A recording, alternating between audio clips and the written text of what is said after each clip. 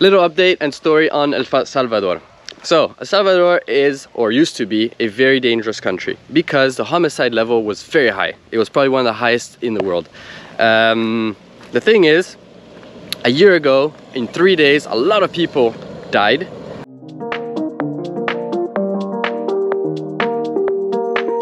Hey, this is Next Meridian. We are Nick and Mathilde and we left everything behind to travel the world with our Land Rover Defender, Albatross. 3 years, 7 continents, 88 countries, and just the road as a home. If you had asked me 1 year ago if we were going to go to El Salvador, I probably have said, not sure. Gang activities and skyrocketing homicides rates, that's about the only information advertised on the country outside the region. And clearly, it was factually true until a year ago. But since we arrived in the region of Central America, as we talked about El Salvador, people would only mention how nice the beaches are and how good their national dish pupusa is.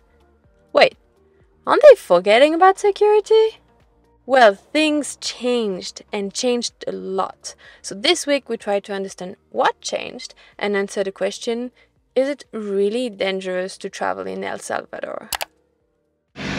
Okay, we just arrived at the border in Guatemala to El Salvador, so now we are exiting Guatemala. I came and I queued up behind all these cars. Here it says vehicles leaving, verification area, and over there it says border control. So let's go find out.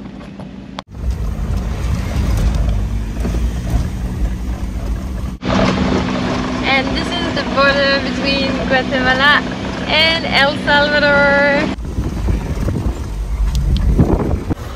Hey Nick! Welcome to Guatemala. No, welcome to El Salvador!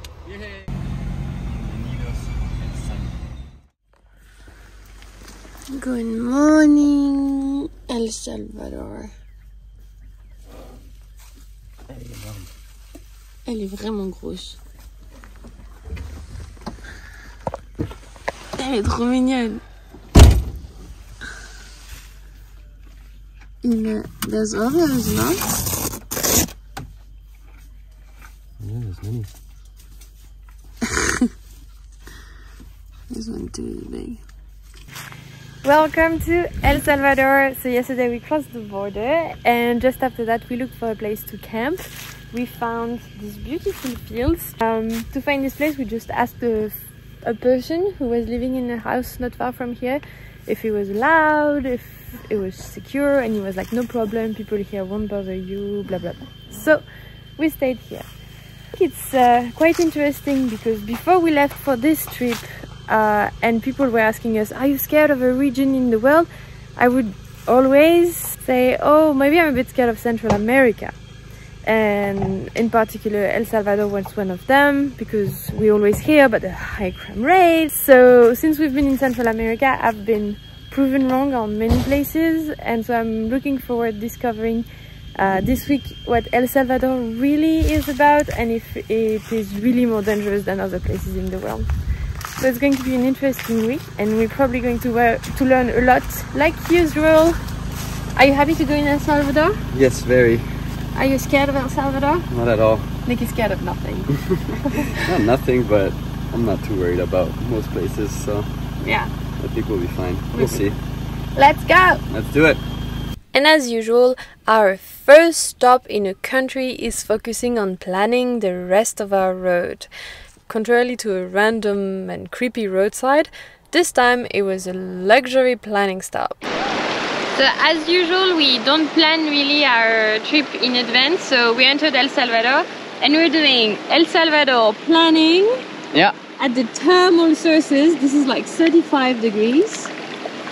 Enjoyable, no? Yeah. 9:30, hot shower. What's the plan for today? The idea is after the thermals we're gonna drive for an hour and a half and then we're gonna hike another volcano and sleep next to a big lake which looks really nice. So that's it. That looks cool.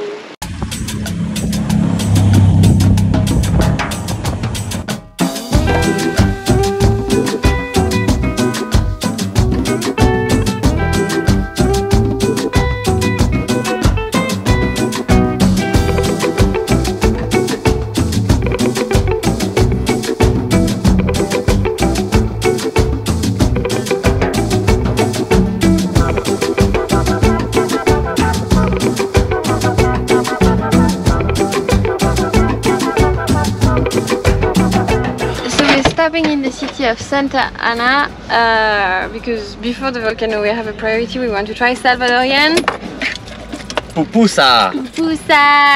We discovered the city of Santa Ana and the feel of a city in El Salvador, really. Our favorite by far are those sellers posted on the back of pickup trucks or little trucks, like a moving market stall selling you anything you need on the go. We learned that pupusa are eaten in the evening, so we looked all around town, but it's more like an afternoon thing. So 4 p.m. onwards, they said. Yeah. What is pupusa though? Pupusa is like it's like a galette with like cheese, beans inside, verduras. It depends what you do. Okay. But we'll try that. And yeah, but this little comedor is very cute. Pupusas, we will find you. Not today, but one day we will. We take the road again and leave the heat of the city and the valley behind and drive up above the shores of the lake Coatepec toward the base of the highest volcano of the country, Santa Ana. Tráigame la canela. Y esto es cumbia. Con canela y hierbabuena. Pa' curar el espanto y pa' todos los santos. Y pa' todos los diablos. Second night in El Salvador. This time we slept on trailhead parking because we assume there's enough people passing by that they don't want any trouble. And no problem, right? Nope. No problem.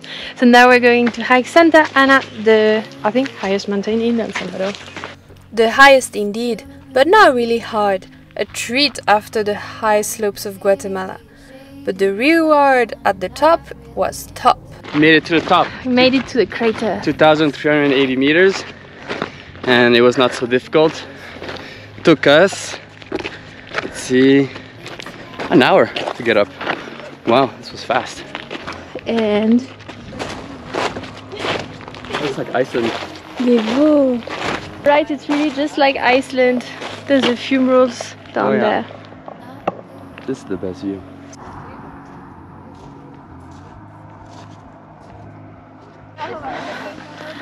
How beautiful is it? Yeah, it's beautiful. It's beautiful. Getting good drone shots. Wow.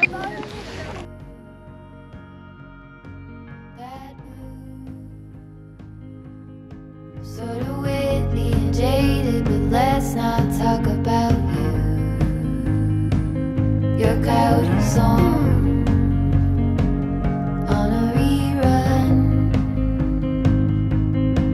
Are you hound dog tired singing all night long? Who's gonna save you? Who's gonna make you?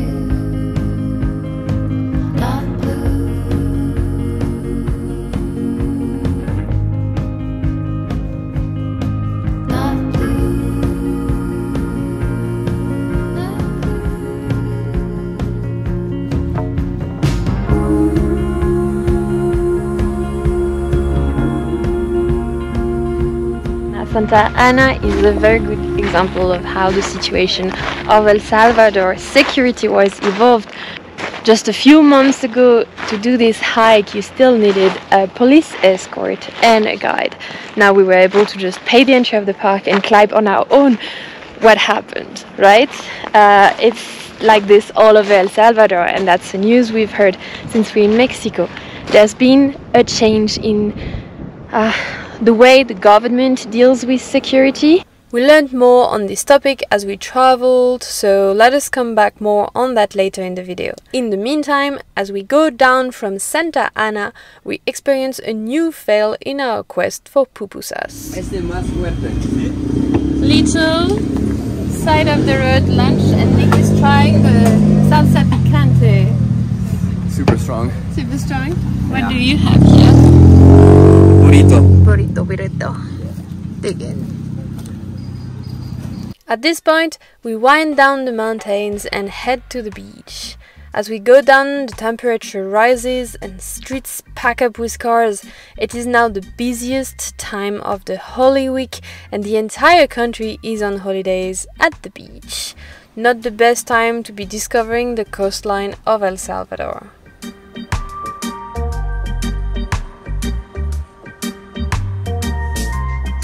We're in the traffic jam of Holy Week here in El Salvador, so everyone is on holidays from the Wednesday to the Sunday, and so we found ourselves like a beautiful mango on the side of the road.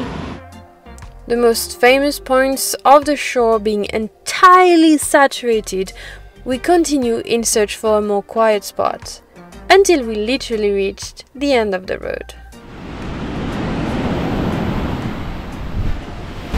What? Warm! So warm!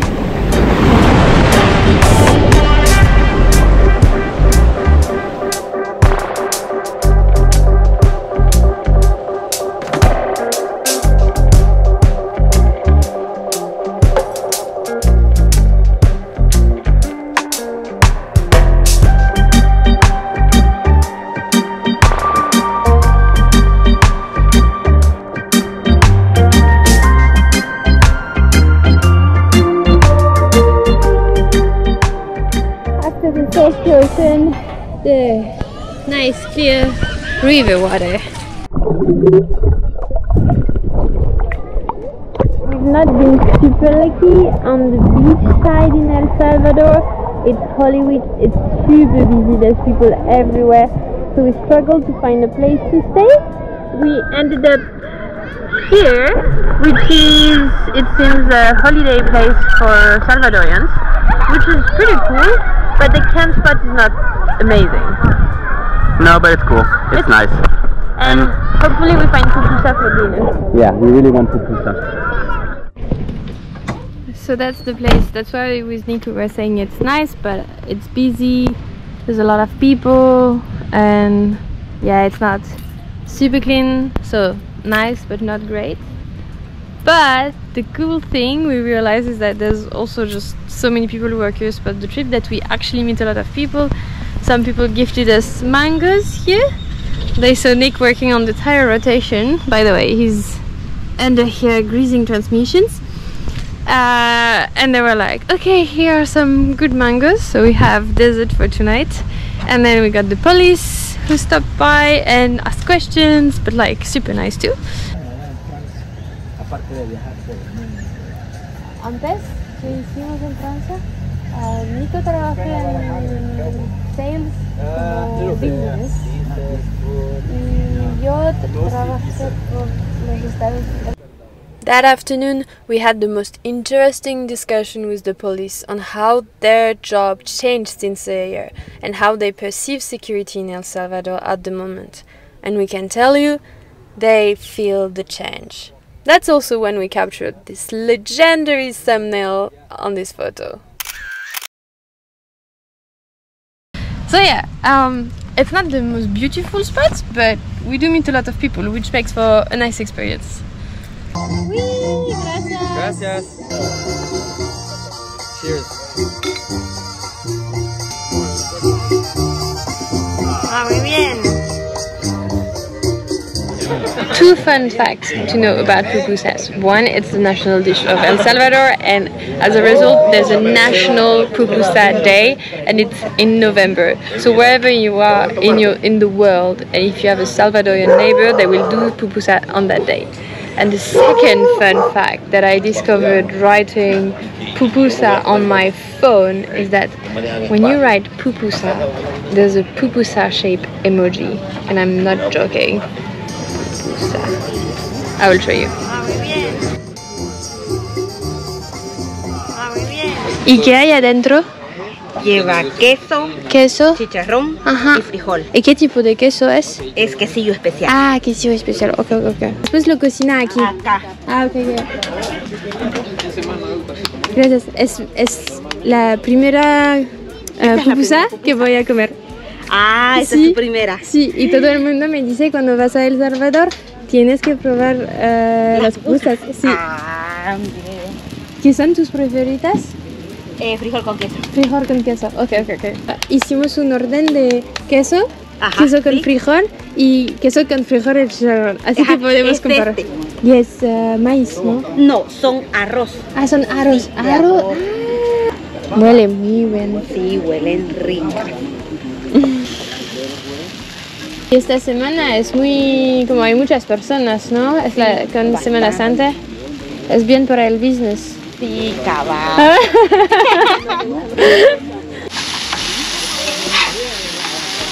Ya está, ya un poquitito y ya van a ir. Ya, muy bien. Ah, mucho Hola. gusto. Vaya, esta es de queso, Ajá. de frijol con queso. Ok. Y aquí están las que llevan queso, A las chicharrón rectas. y, ajá, y frijoles. Ok, gracias Carolina, gracias. That's not good.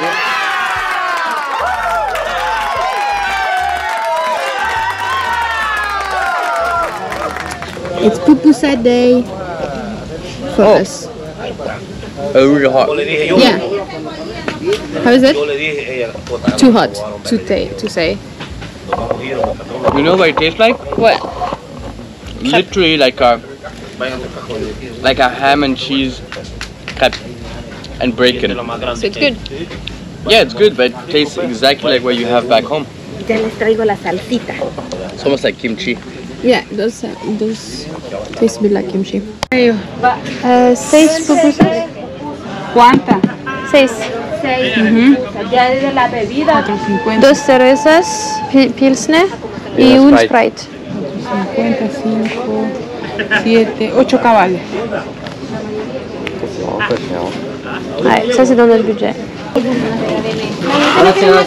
Gracias, Caro. Ciao.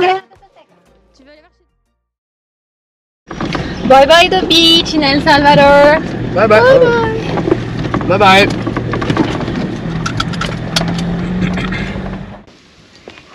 Little update and story on El Salvador.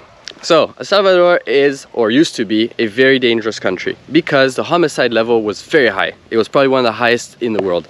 The thing is, a year ago, in 3 days, a lot of people died. There was a very high level of homicide, and so the government put the country in a state of emergency and gave power to the police to be able to stop as many people as possible without having to go through all the formal paperwork. This is exactly a year ago in March. Now, El Salvador is very safe. We have been walking in towns, we have been walking at the beach, we have hiked a volcano, we have gone through small villages, driven on small roads, big roads. Everyone has told us, you are very lucky because now the country is very safe. And we do feel it. Of course, like any country, things could happen, bad things could happen, but so far everything has been great. As we talked to people around, the great majority said it changed their lives for the better. But it is always good to remember that there are no magical formula. In 1 year, 64,000 people went to jail. More power and flexibility in the security system can also mean more innocence in jail.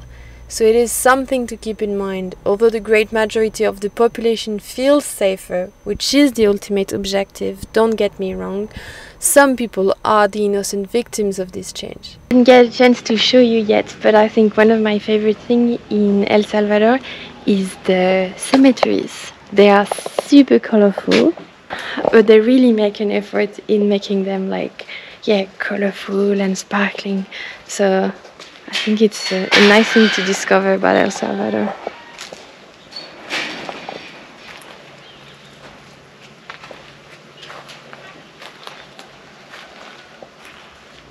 Look at this one, he even gets a tree covered with flowers. It's so nice.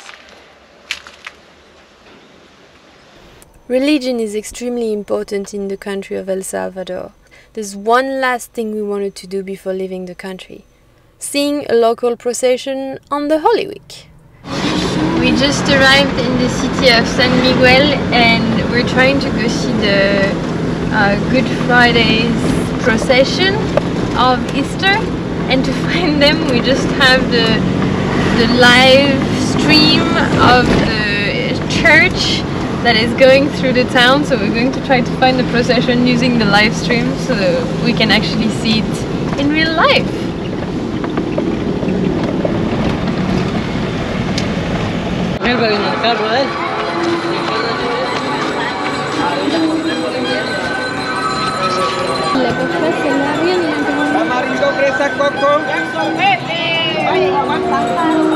We actually arrived right when the procession was going back in the church.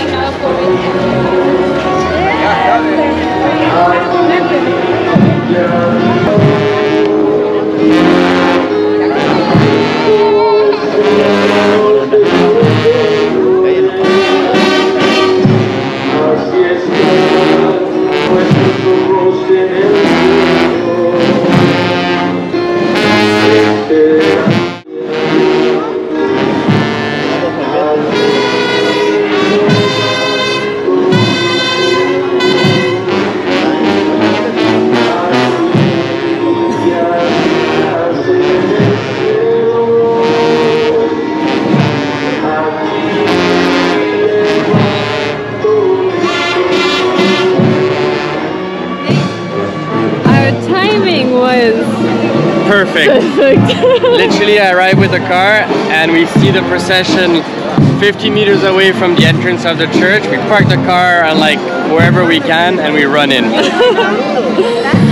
That was absolutely not planned, but eventually it's not too bad. We missed a bit of the walk in the streets, but we've seen the grand action in the cathedral.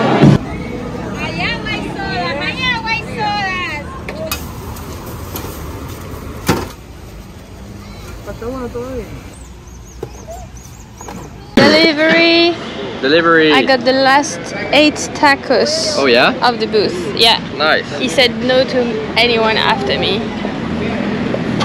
It was a super efficient drive. We arrived maybe half an hour ago. We saw the end of a procession, we ate tacos and went out. Yeah. Now to bed. Now to bed. Let's find a place to sleep. Oh wow.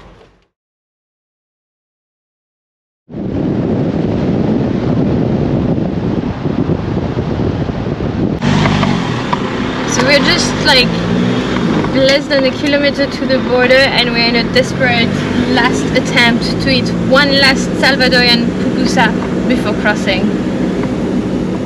Will we make it? I don't know. We found one last pupusa just before the border. We found it!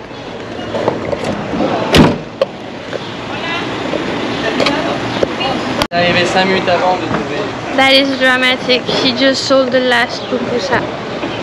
So our last chance to eat a Salvadorian pupusa is just ending in front of our eyes. So we are at the border between El Salvador and Honduras, and on the Salvadorian side it's just like when we crossed it the first time. It's super easy, super relaxing. They don't ask you for weird copies at the last minute, you know, like the document you just got and then they ask you a copy of that. No, they do the copies themselves in the offices. Super easy. And that's it for our week in El Salvador. We had a very good time and everything went much better than what we had ever imagined. We can feel that El Salvador is doing a lot of effort to try to change around its reputation and make it an easy place to travel. ¿Cómo te llamas? Rodolfo, Fito. Rodolfo, Matilde. Sí, Matilde. Y Nico. Nico. Un gustazo, Nico. Un Sí. gusto, Matilde. Ah. Ok, ¿dónde puse la foto? Aquí. Ah, muy bien. ¿A todos sus países han viajado? Sí. Ok, súper bien. Y me gusta su Land Rover también. Gracias. Tu trabajo es más difícil que tú quieres. Es ponerlo súper bien recto. Es súper bien recto. Es el chico para el trabajo. Él sabe. Sí, lo vamos. Exacto. El Salvador gets onto the car. Muchas gracias, Rodolfo. Gracias a ustedes por visitarnos. Wow. And it is super straight. Es perfecto. Pa. Qué suerte que. Nos vemos, ha sido un gusto. Feliz viaje. Sí. Cuídense. Gracias. Adiós, buenas vibras, cuídense. Feliz viaje. Gracias, Que les vaya Rodolfo. muy bien. So this random person came and like gave us those water bottles, and so we asked him to stick the sticker. I think El Salvador really makes efforts to make it easier for travelers and more welcoming. It's amazing. Okay, ciao. ¿Hacen pupusa aquí? No, okay. No. Okay, ahora Into Honduras. into Honduras. We're crossing the river of the border. That's it for this week. Now let's see how Honduras goes. If you want to jump on board the Albatross for this world tour, don't forget to subscribe to the channel so you discover all those countries one by one with us. See you next week!